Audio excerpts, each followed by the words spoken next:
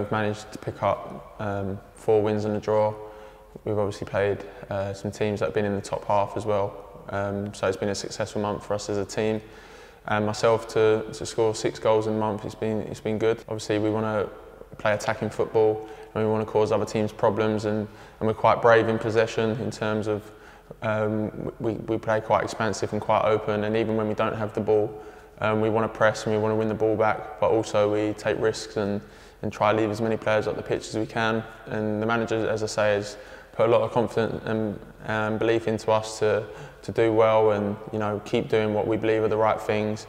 There's been patches in games where we've not been great and we've managed to get results because we've stuck to our game plan and we've done well. And that's what shows, I think, in my opinion, a good team is when you're not playing at your best, that you've got the ability and the confidence to grind out a result and still get a win. We believe we've got a squad of players that can be looking to challenge for promotion.